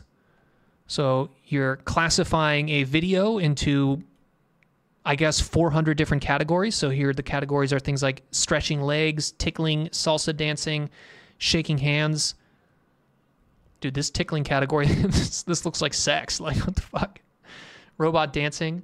Okay, so you're basically classifying 10-second videos into 400 human action classes. And the current state of the art is intern video here, which is about 91% accuracy at 1. So accuracy at 5 means the correct category is in the top 5. Accuracy at 1 means the correct category is exactly the one that has the highest probability or the highest kind of logit. Extra data, K400 top 1. Here it is, 83 for the largest. So this is the largest VideoMamba. 83.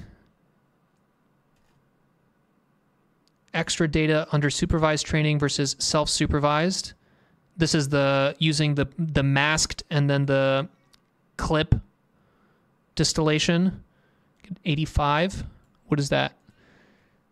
Dude, 85 is not even close. It's all the way down here. Holy shit. Damn, dude. 85 is like not even close to state of the art. What are they talking about? 85 is like the scores that people were getting in like 2021.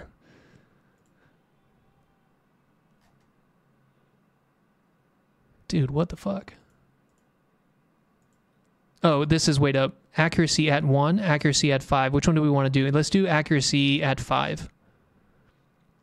Accuracy at 5, the current top is at 98. Accuracy at 5, the current top here, they have 96. That's a little bit closer. UMT video B800. Is that even close? UMT. Okay, so here we go. At least this one. UMTL gets an accuracy at 5 of 98. UMTB. So they didn't include UMTL, which I guess is probably the big version of this, UMT large and then UMT base. So they only compare against this one, which gets a score of 97. UMT base, that's a little sketchy, right? Because UMT base is smaller than UMTL.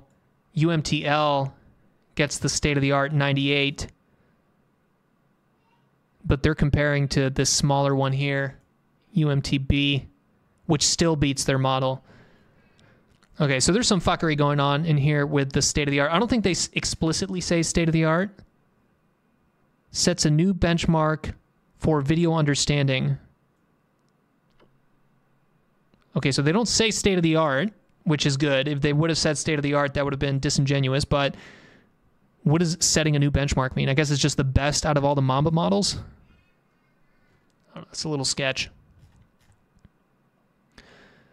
They do some ablation studies here. High resolution does not uniformly lead to better performance. That's just because these data sets are kind of bogus, right? Kinetics 400, ImageNet. Any kind of classification task like that, you don't even necessarily... Like, as soon as you see high resolution does not lead to better performance, it means the task is kind of bogus. But ImageNet and Kinetics 400 kind of seem a little bogus anyways, so the benchmarks are not good. An optimal masking ratio of 80%, which is very strong. Row masking is the most efficient. All right, let's get to this conclusion here. We're almost at the end.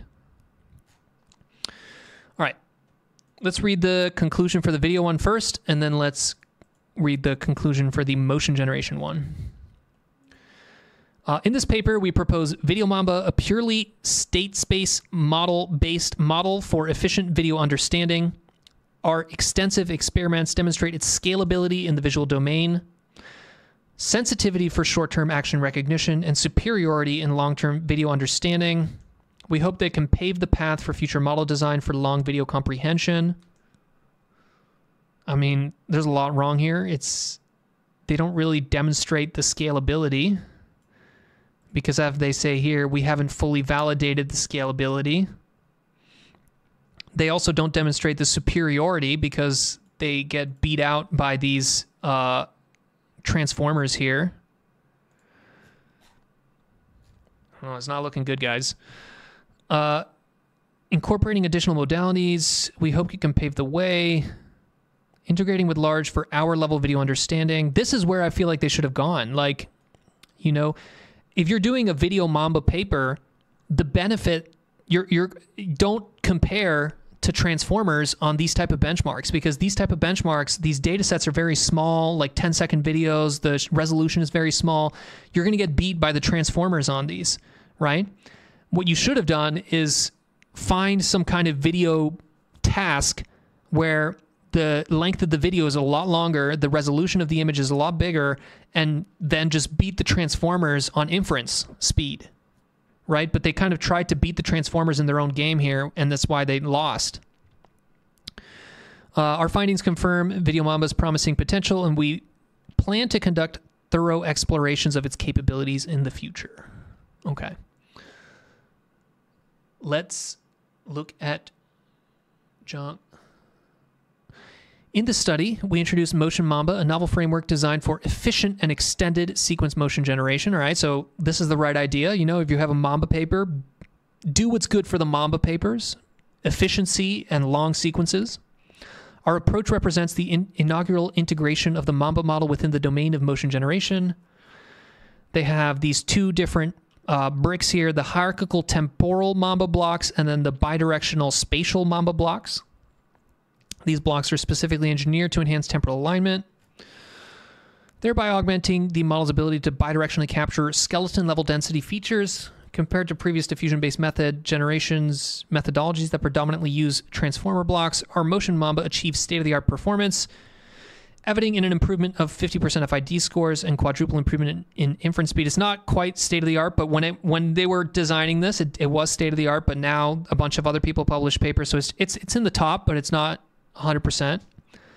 The effectiveness and efficiency of our proposed VideoMambas have been roughly demonstrated, marking a significant leap forward in the field of human motion generation. All right. Cool, cool, cool. Let's go back to the beginning. Let me sip some water. Let me see if you guys have questions, and then we'll summarize these two papers and get you guys going.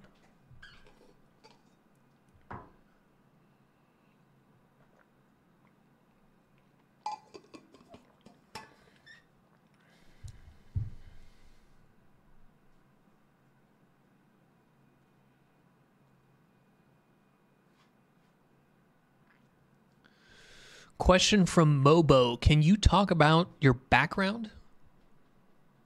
I don't know what you mean. I use like a green screen, so it like removes it. And then I actually use the digital eye. So these aren't even my eyes. Look at this. See that? They're fake eyes. And then I'm wearing a little funny hat just to, you know, look cool. Accuracy at 598. What do you mean 99? 98.9898. Okay, so someone's being a little bit of a stickler. Meeseeks here, apparently 98.9. They're saying this is not 98. Yeah, you have to go all the way down to here to number 12 to get to this 97, 98. But I don't know, don't put too much on these, right? Like I said before, these benchmarks are not that good. Like these benchmarks are flawed.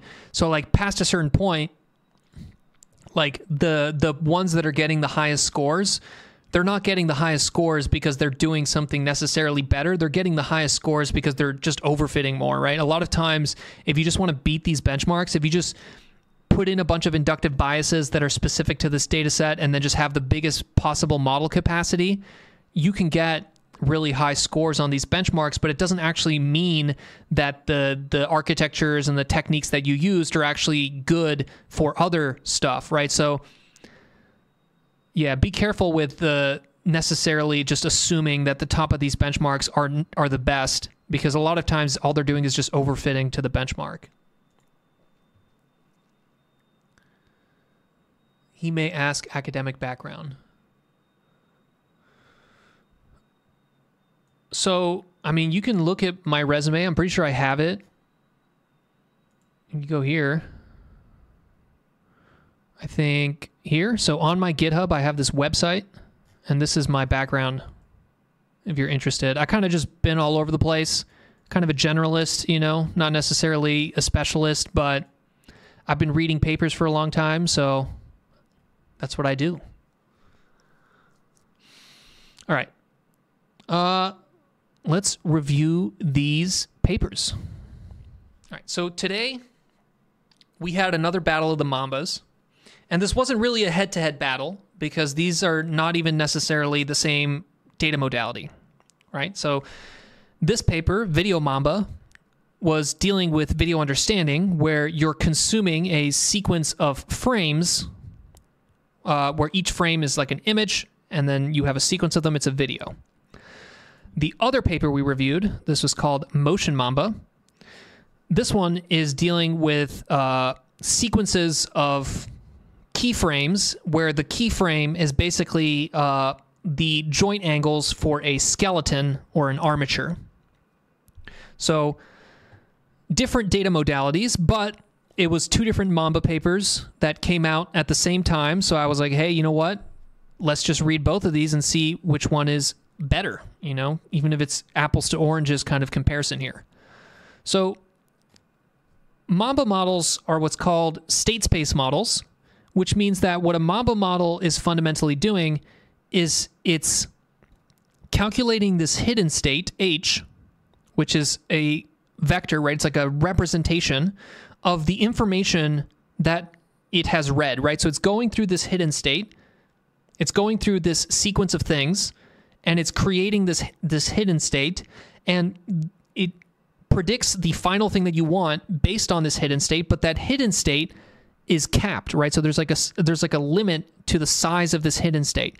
So no matter how long your sequence is, you have the same amount of memory. Kind of one way to think about it is that a state space model is like you have like a basket that has a limited size, and you keep going through the aisles of this grocery store, and you can put things into the basket and out of the basket and put things into the basket and out of the basket, but you can't increase the size of the basket. It's always the same basket size, right? So that means that Mamba models are very efficient, and you basically the complexity and compute and memory requirements scale linearly with respect to the size of the sequence, right? So even if you have a very, very long grocery aisle that you're walking down, you only have that limited little basket. So as you're putting things in and out and in and out and in and out, you're just going to linearly scale with the length of that grocery.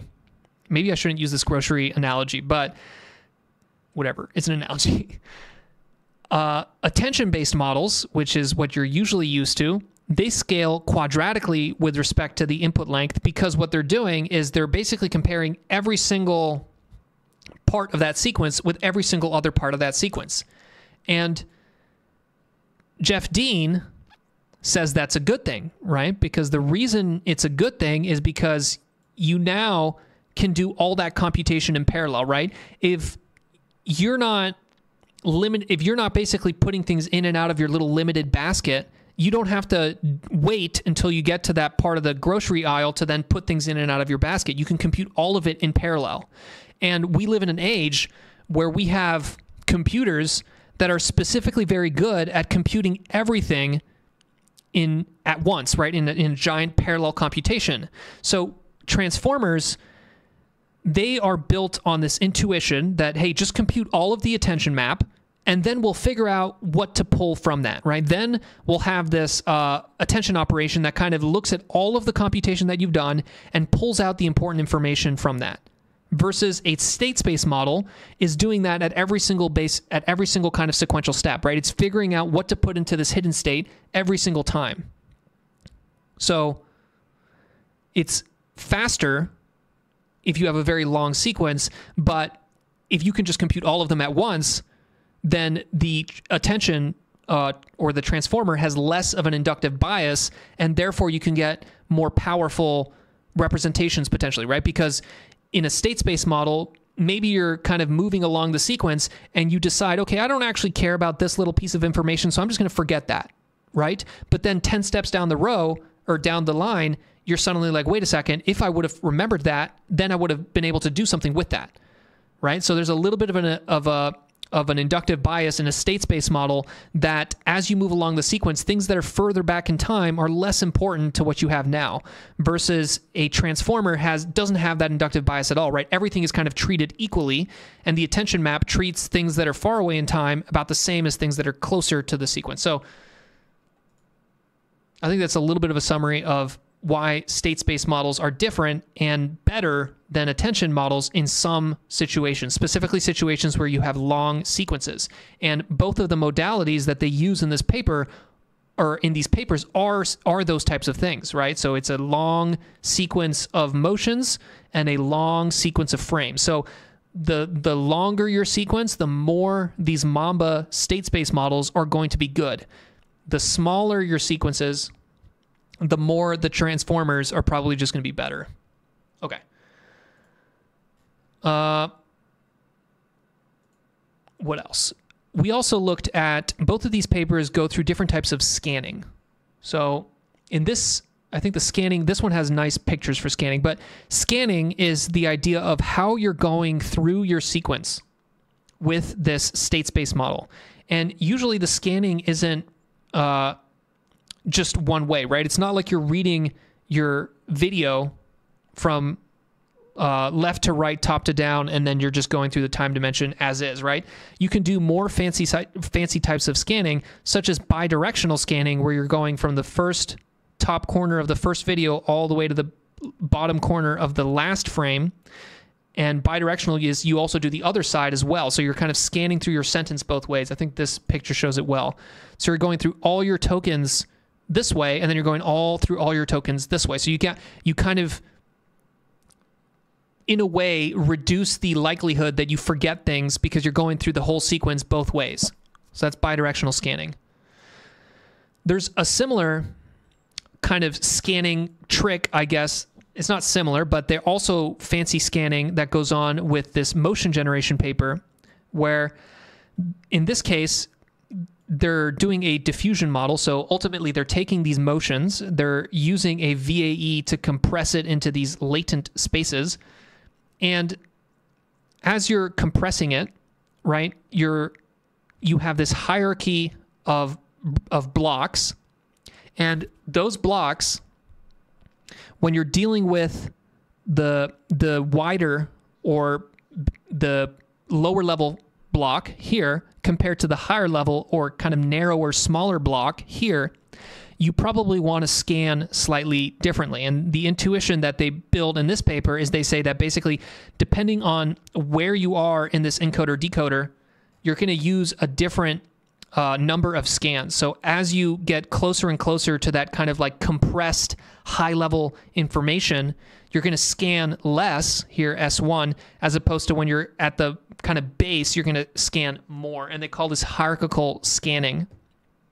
So I think I showed this. Yeah, so the intuition here is that this is actually almost opposite, because the dimensionality of this area is going to be smaller than this because this is a higher up, right? So generally, as you're closer to your input data, it's going to be wider. And when I say wider, think of it just as like more.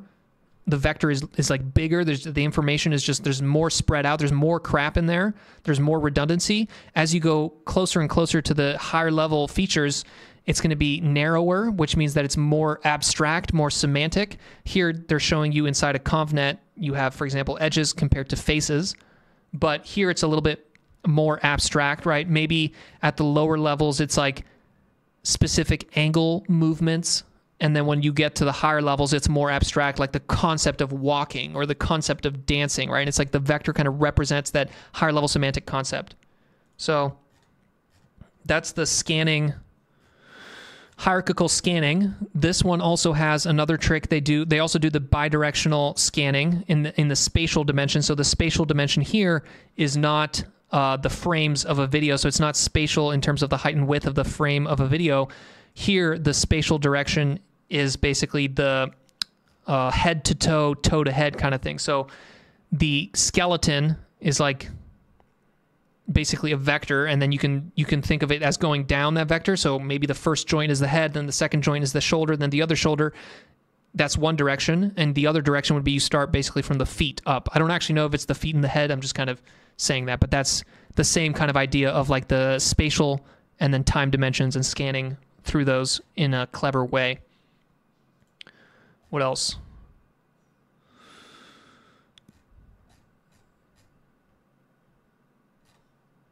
Okay, so this video paper, there is one extra thing I wanted to mention here. They do this weird type of distillation where they distill from a smaller teacher model to a larger student model, which is extremely unusual. Usually it's a distillation happens from a larger teacher model into a smaller student model. But the reason they do this is because I think the data sets they train on are small, and they're training these things from scratch. So the small models don't overfit. And then because the small models don't overfit, they'll distill into the bigger model so that the bigger model is kind of learning the abstraction that the smaller model learned, because if they just trained the big model from scratch on this small data set, it would overfit. So kind of a weird situation that they got themselves into, but they found an even weirder fix to that weird situation. All right. In terms of results, both of these papers kind of claim state-of-the-art to some degree. The Motion Mamba paper is a little bit closer to it, so it does beat all the previous results in KitML and Human ML3D, which are, I think, the best benchmarks for motion synthesis. They're the top two that appear here on papers with code, so at least they're using correct benchmarks. It's not necessarily state-of-the-art right now, because there's other papers that kind of got released at the same time that have slightly better scores, but certainly more honest than this paper here. The VideoMamba paper doesn't even get the best results compared to the shittier models that they're comparing to. So granted, this benchmark is not that great. I think Kinetics 400, which is the benchmark that they choose, it is the go-to action classification benchmark, but it's like a classification video understanding benchmark, which means that you're classifying these tiny 10-second videos into 400 categories, which just seems very prone to overfitting. So I don't know, it's difficult to see if this is actually better or worse than the transformer models.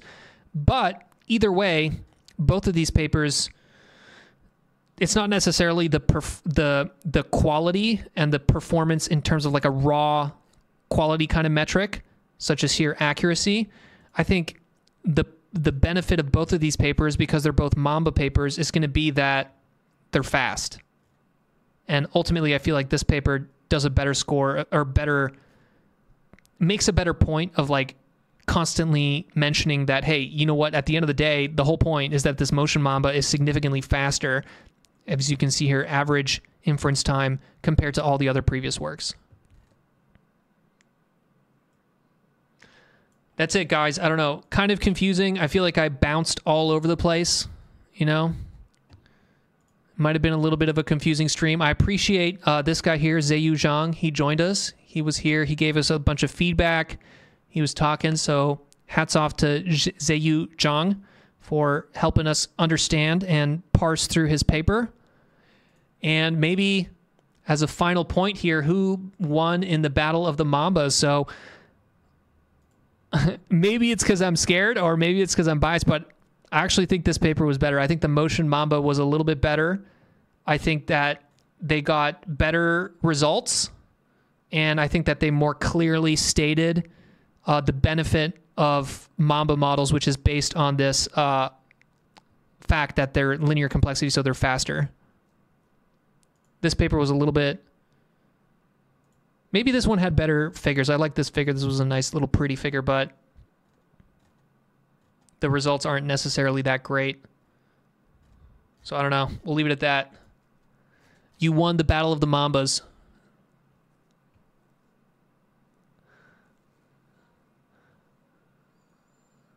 All right. Any other questions?